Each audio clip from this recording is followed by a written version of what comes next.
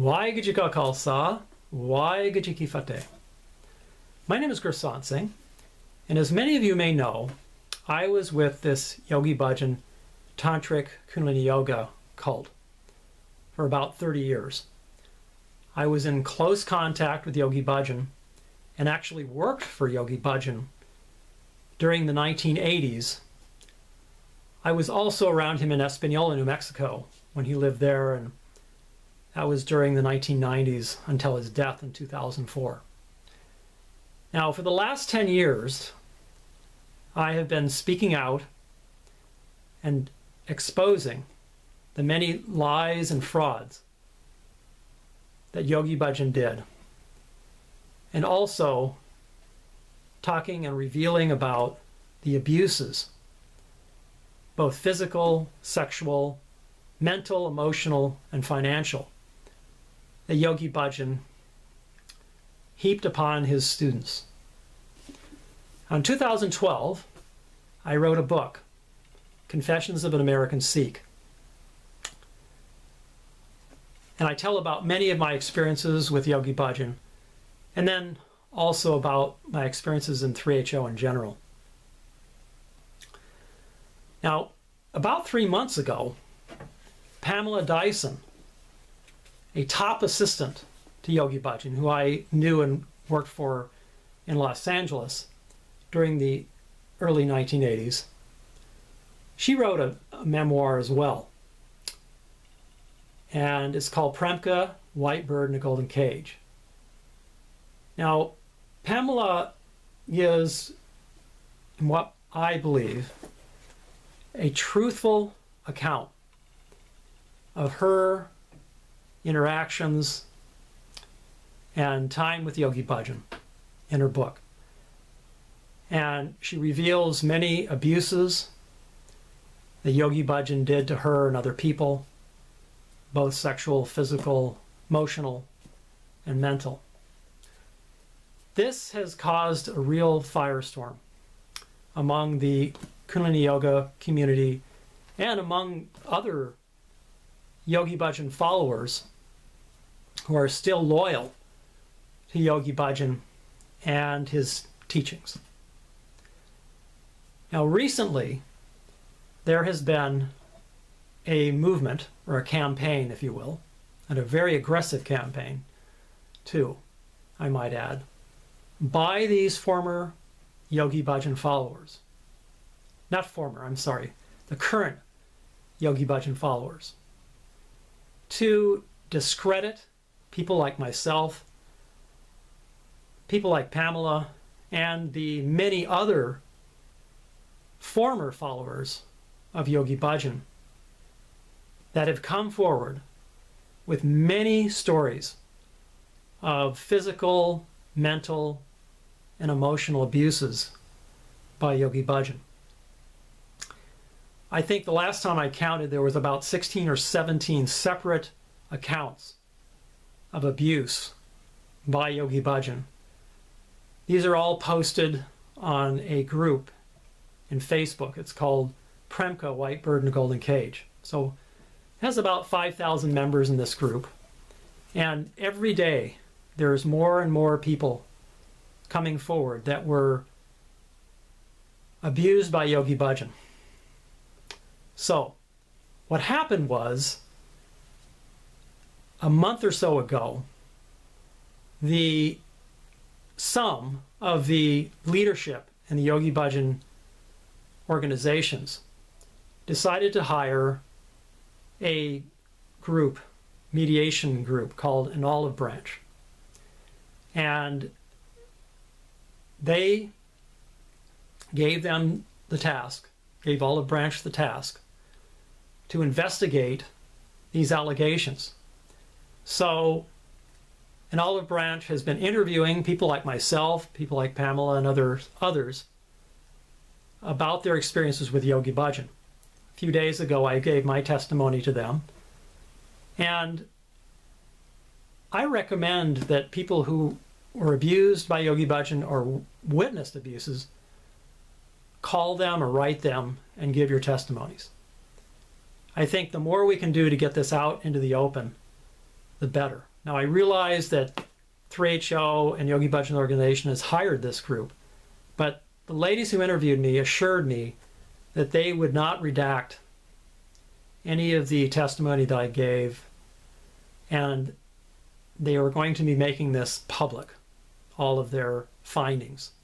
For those who want to stay anonymous, that's okay.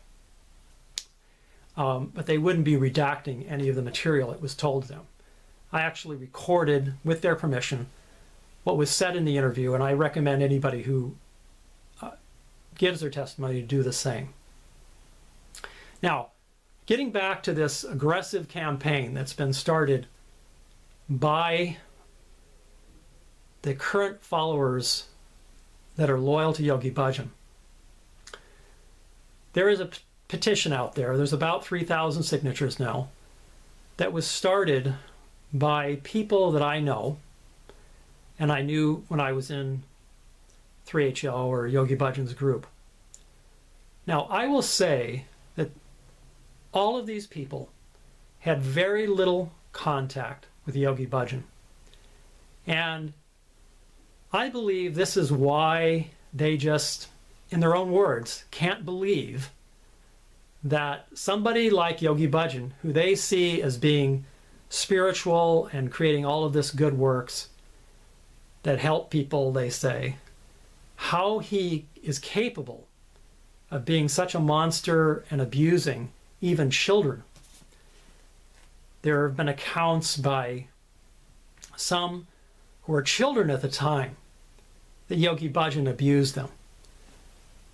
Anyway, you can read about all of these accusations by former followers of Yogi Bhajan in this group, this Premka group. And I don't want to go into all the details of those, but they're pretty horrendous, and in my mind, they're very credible. But getting back to this petition and the people who are still loyal to Yogi Bhajan, I know for a fact that these people were not around Yogi Bhajan much of the time. Whereas people like Pamela and myself were in close contact with Yogi Bhajan. I worked on security at the 1620 Pruce Road, what they called the Guru Ram Das Ashram. And I answered the phones there. I was there full time, almost 24/7 a day. It was a job called the Sevadaring job, it was called. I was paid a small stipend for some time, and other times I was not paid at all for doing this. It was a purely seva or voluntary job. Anyway, so I was there night, day, and Yogi Bhajan's residence, if any of you have been there, is attached to the same building as 1620 Pruce Road. It's all part of the same building.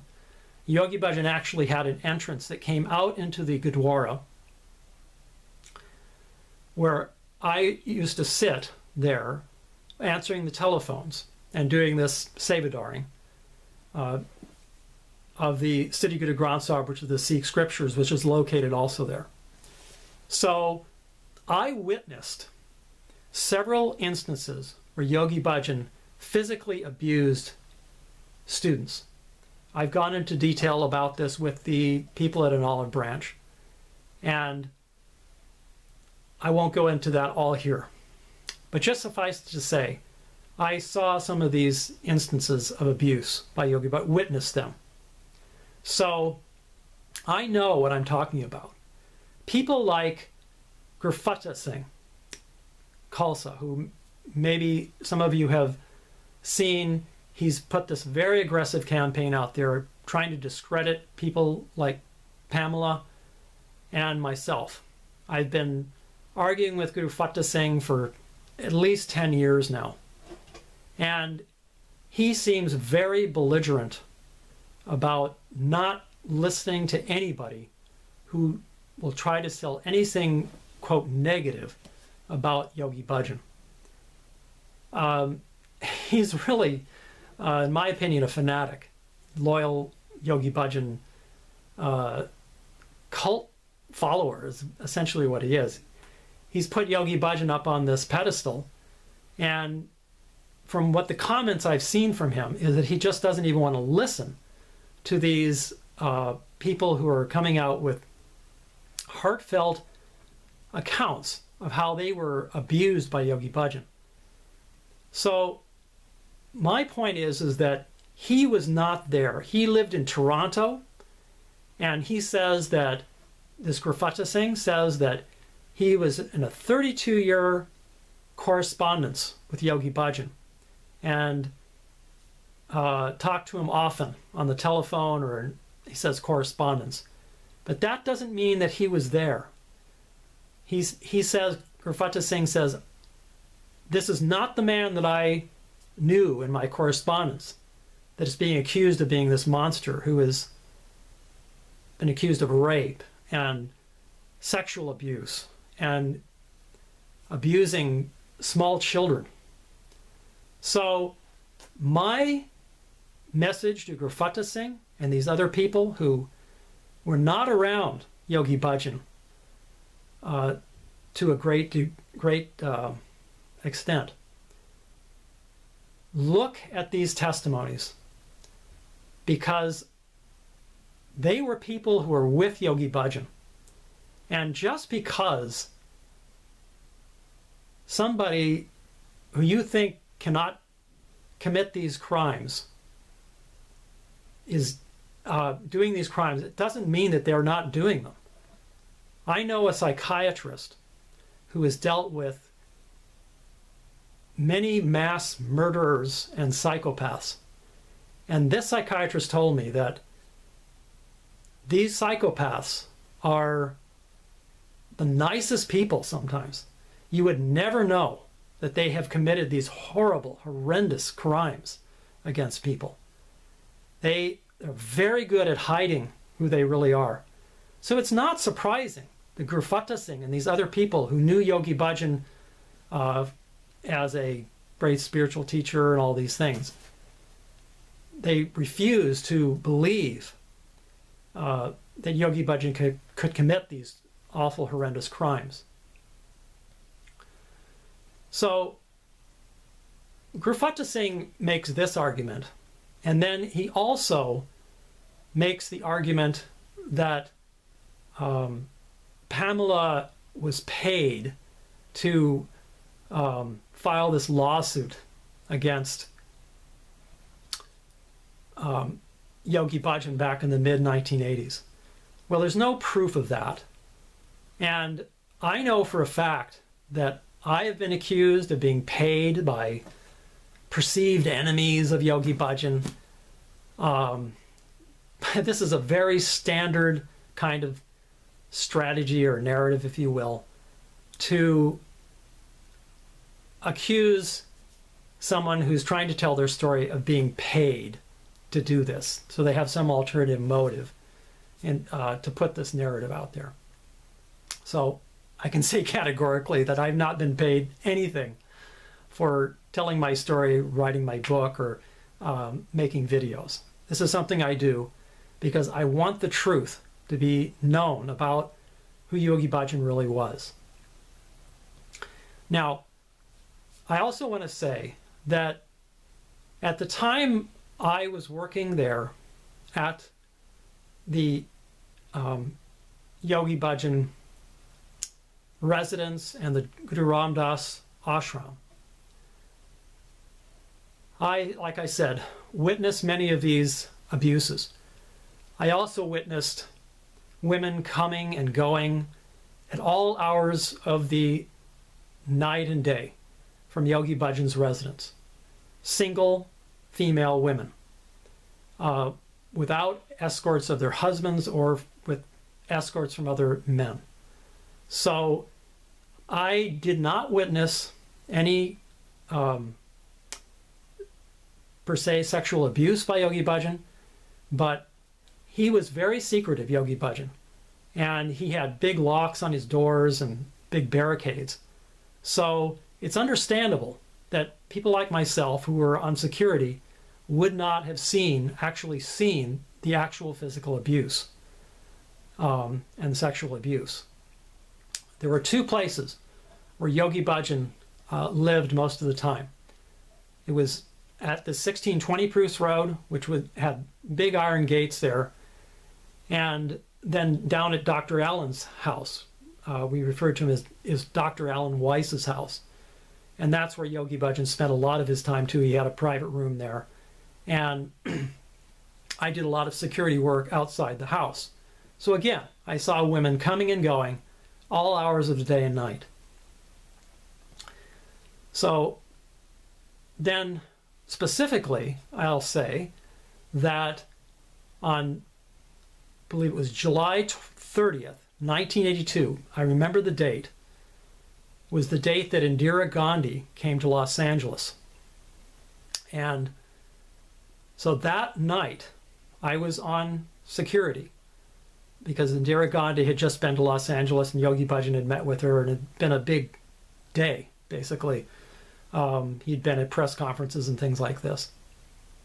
So I was on security, I was answering the phones, and I was sleeping inside the Guru Ram Das ashram at 1620 Bruce Road. Yogi Bhajan came out from the inside of his residence. That was that side door that connects the Guru Ram Das ashram Gurdwara to his residence. He came out. He was wearing his standard brown tan shawl with just his kacharas on and what we call a house turban, an orange house turban. I remember it distinctly. And so I was sleeping on the floor. I'd already taken off my dastar. That's another word for a turban, Sikh turban. And I was sleeping there. So he said, "Get up. We're going, I want you to take me to the estate." Now the estate is where Pamela had her residence. And she talks about this in her book, Premka, White Bird, and the Golden Cage. So Yogi Bhajan told me to take him up there. And I was working there for the secretariat and working for Yogi Bhajan doing errands at the time. I was only in my early 20s. So I had this little tan Mazda that they had given me to do errands with. And it was a tiny little kind of station wagon tan Mazda. I can still picture it. Anyway, when I got up from where I was laying down, I started to put on my dastar. And Yogi Bhajan told me, no, just leave it. Let's go. I'm in a big hurry, basically. And this is really, for all of you who are not Sikhs, is really a beadbi or disrespect to Sikhi, because all Sikhs are supposed to wear the dastars or turbans wherever they go, and only take them off if they're sleeping or in the house. So I was trying to do my duty as a Sikh to put my dastar back on, but Yogi Bhajan said, no, let's go. This was really confusing for me because I was new to the religion, but, I considered Yogi Bhajan to be my spiritual teacher. Anyway, the car was parked across the street from the Gurdwara, and Yogi Bhajan, I opened the door for him to the car, and he squeezed into this little tiny Mazda. It was actually kind of comical because he's so big and this car is so small. But he managed to get inside. So I took him up there, and I actually asked him a question about the events that day, because I was a student of political science, and I asked him about whether these people like Indira Gandhi, these leaders like Indira Gandhi, have power. And he says, Yogi Bhajan said, they think they have power. So actually I considered that to be quite an astute answer to my question. And so Yogi Bhajan said nothing more that I remember in the car while I took him up there. I dropped him at the estate, which is, the estate, like I said, is where Pamela lived, and I posted pictures of it before, the outside of it. It's just a house, normal residence on Bruce Road there. It's just south of 1620 Bruce Road, about 4 blocks, I believe. So there was no lights on in the entire estate, And so I dropped Yogi Bhajan off there, and he went inside. Now, I don't know what he was doing there, or if he met Pamela or not, but this is a specific instance where I took Yogi Bhajan to residences, a residence of a single woman. And Pamela confirms again that there was secret sex between her and Yogi Bhajan in her book. So I'll leave it to all of you to put the things together that I have talked about here and see if you conclude whatever you conclude about it. But those are the things that I saw and witnessed. Now, I want to talk a little bit about Guru Terath Singh Khalsa, who has published 2 letters, it appears, that Guru Terath Singh Khalsa has shared on his website as part of this aggressive campaign to discredit Pamela and these new accusations to come out against Yogi Bhajan of sexual and physical abuse. So Guru Terath Singh first introduces himself as a learned and long-time attorney who has been dealing with abuse cases, sexual abuse cases, for many, many years.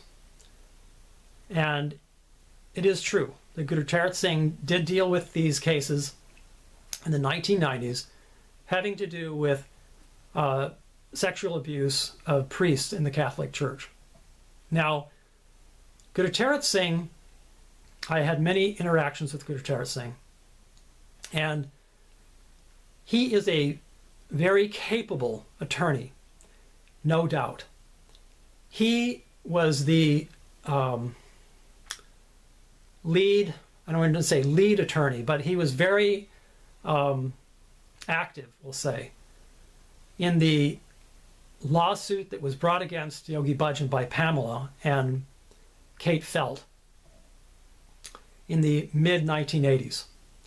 And I remember Guru Terath Singh getting up at summer solstice and telling all of us how there's been this lawsuit filed against Yogi Bhajan and is filled with lies, and how Yogi Bhajan is being smeared and slandered, and how we should support Yogi Bhajan and give money to help defend Yogi Bhajan. So at the time, of course, I bought into all of this narrative and this propaganda. And then, in 2009, roughly, I read a book by Dr. Tirlochan Singh, who really opened my eyes to how Yogi Bhajan twisted the Sikh religion to fit his tantric and Kundalini yoga agenda. And that I had always believed that Yogi Bhajan was teaching us true Sikhi, when in fact, after reading this book and talking to traditional Sikhs, I learned that Yogi Bhajan, like I said, was just twisting around Gurbani.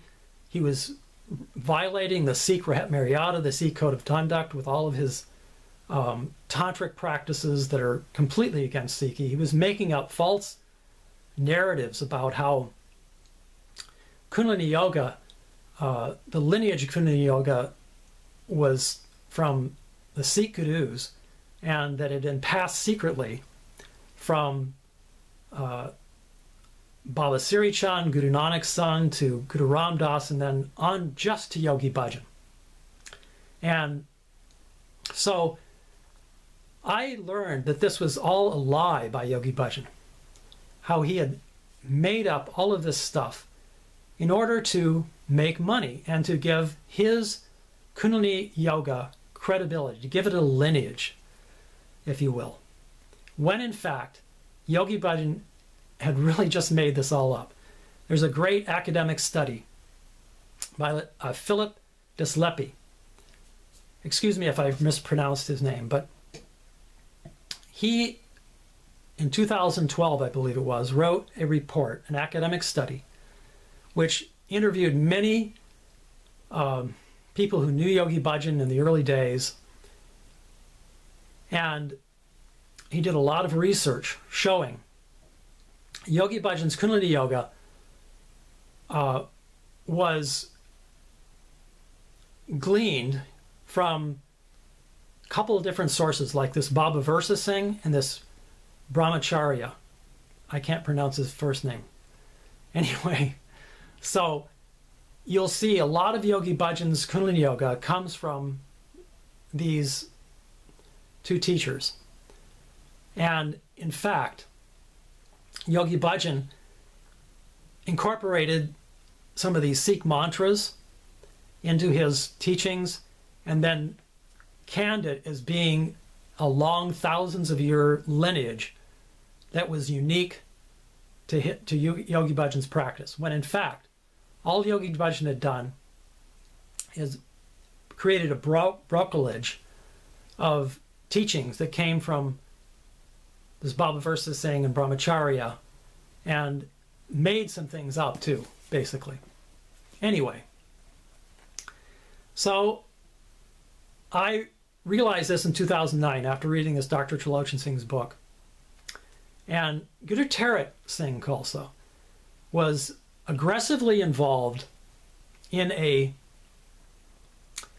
campaign to discredit this New York Times, it was Time magazine article that came out in 1975, which said that Yogi Bhajan was not teaching the correct Sikh religion, and that traditional Sikhs were against Yogi Bhajan. And Guru Terath Singh made an aggressive campaign to discredit that, when in fact it is true. Yogi Bhajan was twisting the Sikh religion. And I learned about this in Dr. Terath Singh's book and from other traditional Sikhs. So this is one of the biggest objections that I have to Yogi Bhajan's teachings, that he's appropriated the Sikh religion and that he's used it for his own ends, basically. Anyway, Guru Terath Singh Khalsa has been instrumental in discrediting traditional Sikhs that oppose Yogi Bhajan. So I want to put that out there first. And in his messages, in his blog that I guess he wrote in February and March, he says that he has been instrumental in discrediting these claims by Sikhs like myself, and then also he's been instrumental in discrediting the claims by Pamela and other people who are coming out with these accounts of abuse by Yogi Bhajan. And he gives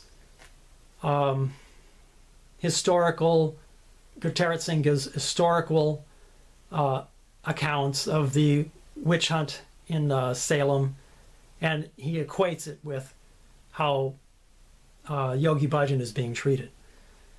Well, this is couldn't be farther from the truth, because there has been a lot of accounts that are credible coming out against Yogi Bhajan, and accounts that I can confirm have validity.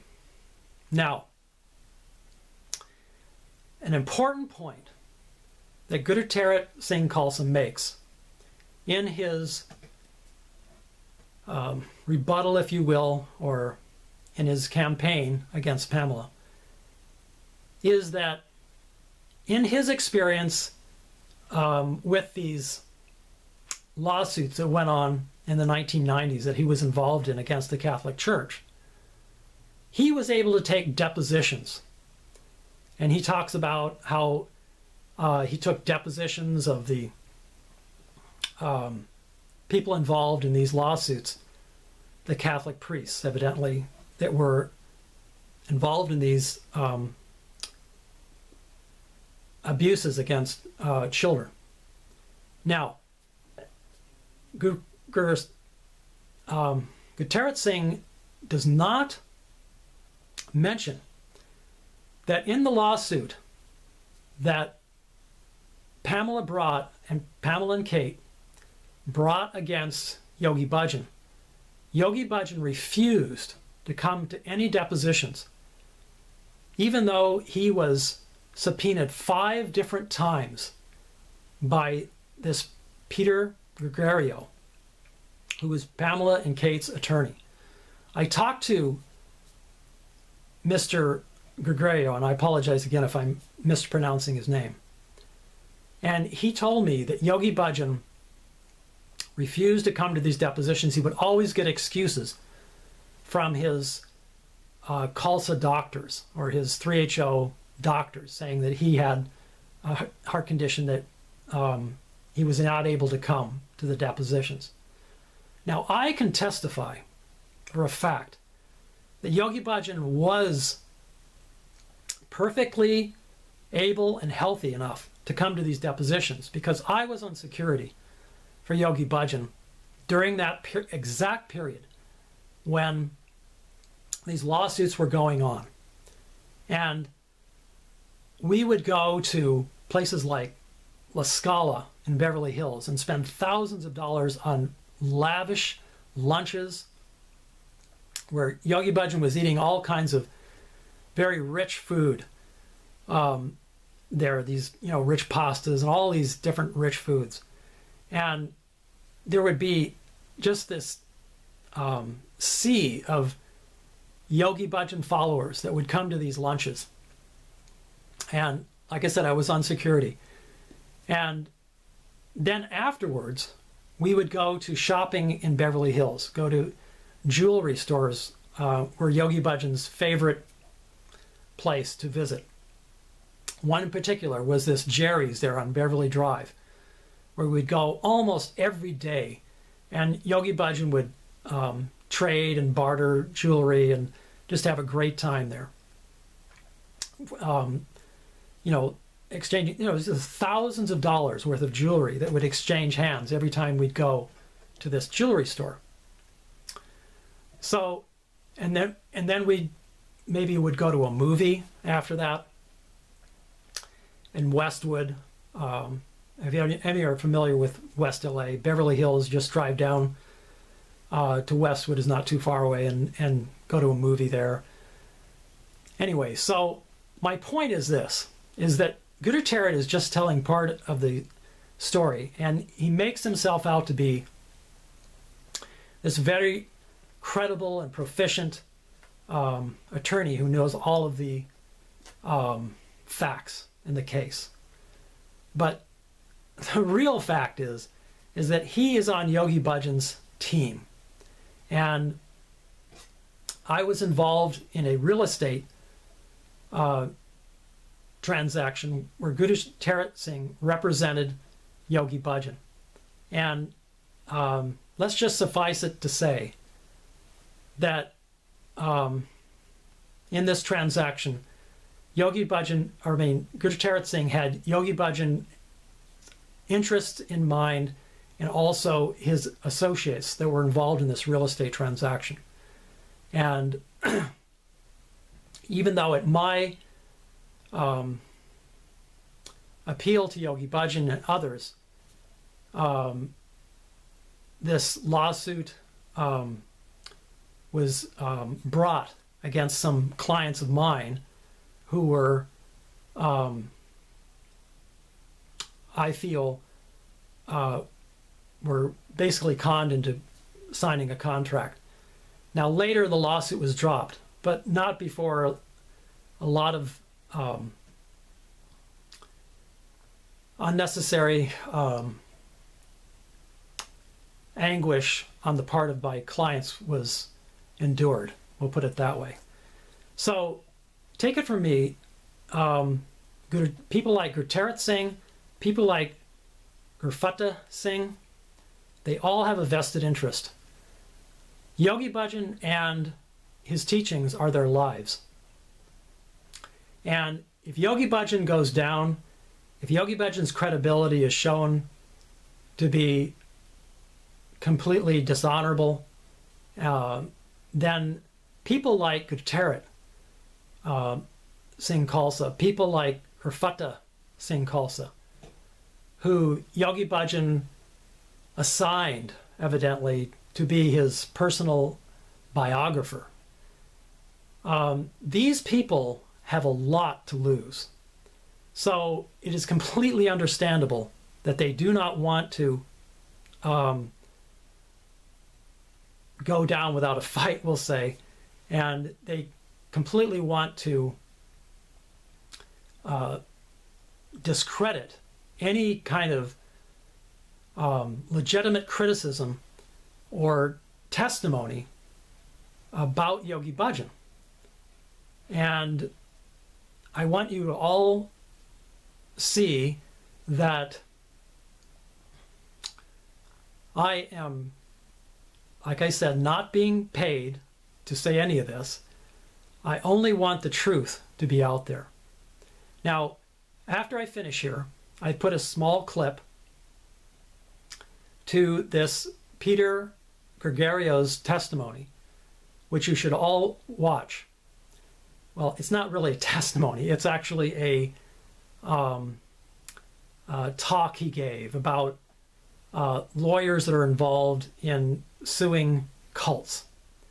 And he, again, was the attorney for Pamela, who is known as Premka, Pamela Dyson, and Kate Felt. This was in the mid-1980s.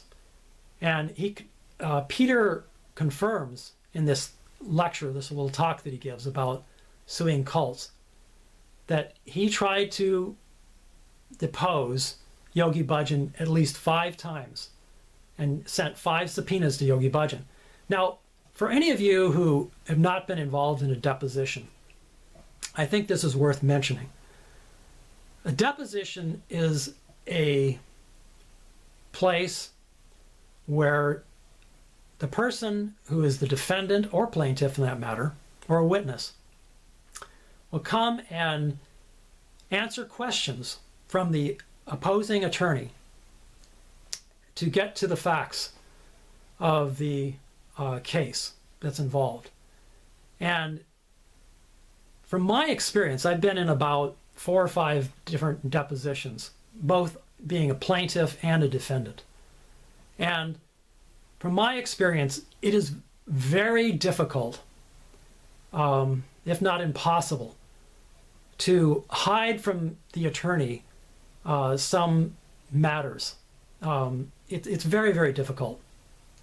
And I've always been a big fan of giving my deposition because, you know, somebody who won't give their depositions, in my mind, is trying to hide something. I just tell it all. You may have all been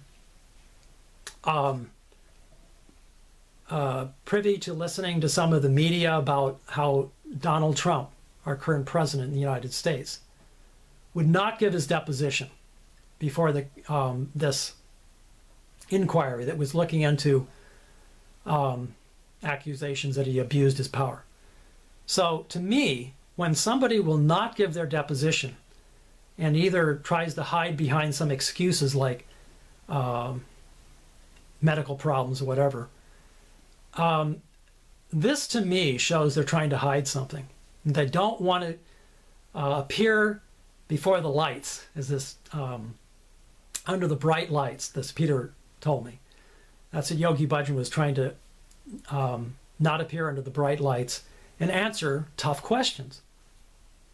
So to me, that really strikes home that Yogi Bhajan would not appear for his deposition in this case.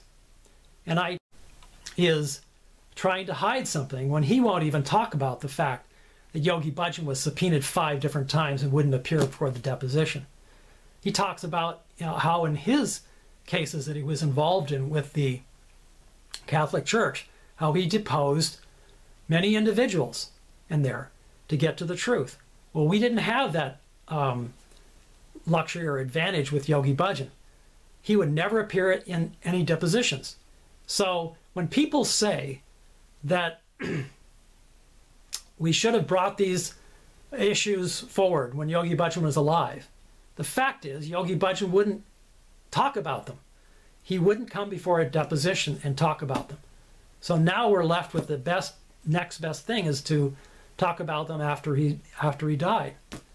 So I believe that from all of these different people who are coming forward with these accusations of abuse, we will get to the truth. With or without Yogi Bhajan, I don't think it really matters at this point. And I think it tells volumes about Yogi Bhajan, how he would not even talk about these accusations. And anybody who did criticize him when he was alive, I experienced this myself.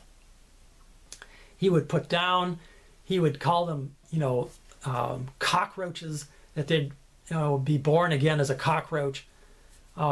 He was just the worst when it came to accepting any kind of criticism. I remember once I was on the phone with him, and he was asking me about some real estate deal. And because as I mentioned before, I was a real estate agent in Espanola. And he is asking me about this real estate deal, and I asked him whether he was a buyer's agent. He had a buyer's agent, or he was being represented by the listing agent. And he said, "Don't try to teach me," and he just hung up the phone. He was completely closed to any kind of criticism. There was another time when I went against him and wouldn't sell my house to him. My house in Espanola was right next to the ranch, as they called it, just about 100 yards from his residence there in Espanola. And he wanted to buy my house. And so he wanted it at a price that was so low that I wouldn't have had any other place to live or move to.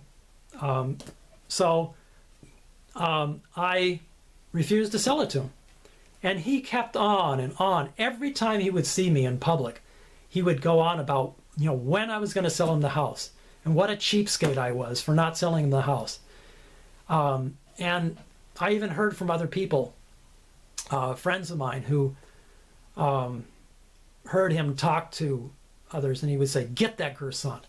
He was very vengeful, and he would do this to many people and tell lies about other people, and just to get revenge on them. So he was not a nice guy. And I want to tell those people who aren't around Yogi Bhajan that much, that have been signing this petition to support Yogi Bhajan, ask yourself if you are really around Yogi Bhajan enough to really see how he really was. I tell about many other stories. I could go on. There was that real estate deal, how that Guru Terath Singh also was involved in later, representing one of Yogi Bhajan's associates, this Gursant Singh from Vancouver. And what happened in that deal, I really found to be unconscionable. I was representing a nice Hispanic couple, and they're in Espanola. And Yogi Bhajan wanted this Gursant Singh, who was a big timber magnate in Vancouver, to buy a place that was right near his ranch. And so this nice Hispanic couple had a mobile home on a nice lot that was a 3/4 of an acre lot in the Walnut Circle subdivision. So I had it listed. I was the listing agent for this nice Hispanic couple. So Yogi Bhajan sent this Gursant Singh over to look at the house, and I, dutifully showed the house to Gursant Singh and told him the price. And so the Sworn Singh said, okay. And then he came back later and hit on this nice Hispanic couple. And they were older and very vulnerable. That's why they had me as an agent, because I was representing them. And evidently, the Sworn Singh sat down and strong-armed them, would not leave until they signed a contract, a purchase agreement, that was for a much lower price than what the market value on the house was. It was just really shameful what he did. So when the Hispanic couple told me about what had happened, after Sworn Singh left and got the signature on the contract, I was very furious, to say the least. And I called up Sworn Singh and I told him, I said, my clients are not going to follow through with the contract. You might as well just rip it up, because they're not going to follow through with it. And so evidently Sworn Singh told Yogi Bhajan, and Yogi Bhajan called me up and said, why did you do that? We would have paid you off. And Yogi Bhajan had no regard for this Hispanic couple at all. It was just really shameful. I really felt ashamed that I even considered Yogi Bhajan to be my teacher. This was one of the things that really started to turn me off from Yogi Bhajan. And I told Yogi Bhajan, I said that, they're my clients. They deserve to have the money that is the fair market value for this house, or whatever they want for the house. That's their business. And you have no right to intervene in this situation and try to con them out of their house. And what was even more shameful, the woman, the wife of the couple, she was sick and had cancer, and was even in bed at the time, from what the husband told me. And while the Sworn Singh was hitting on them to try to get them to sign this contract. Anyway, it was just really awful. So there's a lot of stories like this, how Yogi Bhajan manipulated and conned people. There are others too. I just don't have enough time to tell you all. You can read my book about it, about some of these other things.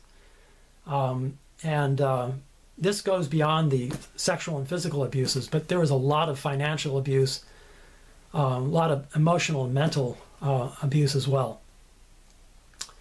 So, and there was also, by a lot of his henchmen, these people who were Yogi Bhajan's right-hand men, like this Hari Jeevan Singh, who proclaims himself to be the chief of protocol for Yogi Bhajan. Yogi Bhajan had sent me over to his Hari Jeevan's boiler toner room operation, where we would call people on the phone and tell them all kinds of stories to get them to buy this toner and typewriter ribbons and everything. So again, I tell about all this in my book, and Yogi Bhajan knew full well about these things. At Hari Jeevan, he was eventually charged by the Federal Trade Commission in a field of schemes for selling jewelry to elderly people at very high prices, and promising them that it would be a great investment, that they would even buy them back at a higher price. Anyway, as you can tell, my voice is kind of going here, so I don't want to go on too long here. But there's just all kinds of stories about Yogi Bhajan's abuses, which Guru Terath Singh, even if I give him the benefit of the doubt and say that he wasn't around Yogi Bhajan that much, I still think he's trying to hide a lot. Because you think about it, he's got a lot to lose. His whole life was oriented around supporting Yogi Bhajan and propping him up as this great spiritual leader, and that he's promoted all these things. I also just want to say real quick, for all of you who think Yogi Bhajan was a great spiritual leader and he created this wonderful community yoga that helps people, really examine if it really did help people. There have been many scholars now, people who have studied yoga who say Yogi Bhajan's Kundalini Yoga was dangerous. And I believe that this really strong pranayama that Yogi Bhajan taught, and these gong meditations, you know, all this holding the arms up for hours at end and making people extremely tired, that this is all an attempt to make people very tired and weak in order to make them more susceptible to indoctrination into his cult. Yogi Bhajan was a master manipulator and hypnotist. I studied this neuro-linguistic programming and even was certified by this Bandler and Grinder in 1980, I think it was. I took a whole course in 1980 at the University of Santa Cruz and was certified in this neuro-linguistic programming. And from what I observed, Yogi Bhajan was a master at this neuro-linguistic programming, which is highly manipulative. In these classes and courses that I took on NLP, they showed how you could hypnotize people and get them to do whatever you wanted to do. And Yogi Bhajan was a master at this. I really believe that Yogi Bhajan's Tantric and Kundalini Yoga was nothing more than a way for Yogi Bhajan to hypnotize people and get them indoctrinated into his cult so that he could abuse them and use them for power, money, and sex. So, thank you for your time, and please watch this little clip from Pamela's old attorney. I think will give you some real good insights into what Yogi Bhajan was really like. Waheguru Ji Ka Khalsa, Waheguru Ji Ki Fateh. Some need to fight in order to keep the faithful interested. One of the big challenges of being a cult leader, it seems, is always having some dramatic thing going on to keep everybody stirred up. Another big reason is that management, and when I use the term management, I mean the chief Mahuff and his close circle of lieutenants who actually run the group. Management cannot be perceived as being less than invincible or less than invulnerable. If you bring the big yogi in and sit him down in the deposition room and force him to answer your questions and cross-examine him when he lies to you, and you catch him in lies, the mere fact that he has to respond to your notice and the mere fact that he has to be there is evidence that he does not make the world turn. And that's a political problem. I never was able to get Yogi Bhajan into a deposition in a year and a half of litigation. Every time he came up for deposition, he would have one of his followers who was a medical doctor write him a medical excuse. And the judge let him get away with that 5 times. So that he couldn't come and testify because that would be answering to another authority. Not my authority, it would be the authority of the court, but in the group it would be perceived as my authority. And now there's some question about who the chief Mahuff really is. So they fight you for that reason. The ones who leave under no circumstances can be seen to prevail. One of the things I've learned about at least those groups that I worked with is when you leave, you're defamed. He's going to die now. He's left the protection of the spiritual protection of the Guru, so he's going to be reincarnated as a cockroach. Or the negative energy is going to get you now that you're out in the world. Or the devil will occupy you. I'm just going down the list. You will no longer realize your full potential, and you'll be unhappy the rest of your life. Those are 4 of the ones I can think of. Well, that kind of all goes to hell if the person recovers a big money judgment against the group and walks away with cash. All of a sudden, they are powerful, and they have succeeded, and you see them in court, and they're no longer ash and gray, and they're wearing nice clothes, and people are shaking hands, and everybody's smiling. Well, management has a real problem with that. The litigation is a serious threat to their internal control. So they fight you for non-economic reasons, and that makes it hard on a lawyer. Throughout all of this, you're going to hear money talked about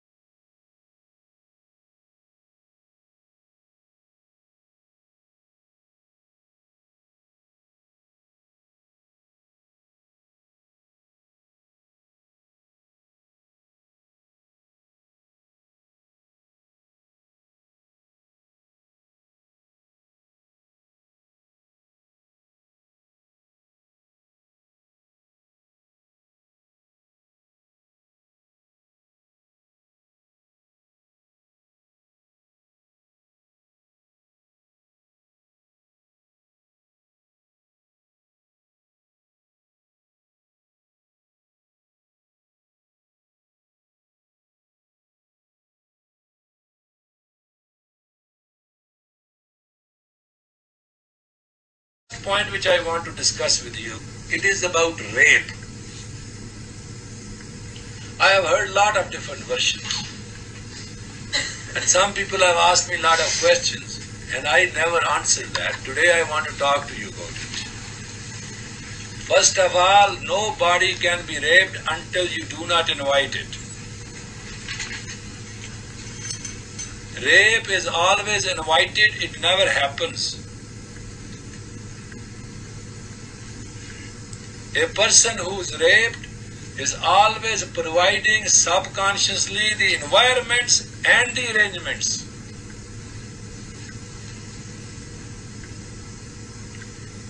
If you do not provide the circumstances and the arrangements, it is impossible.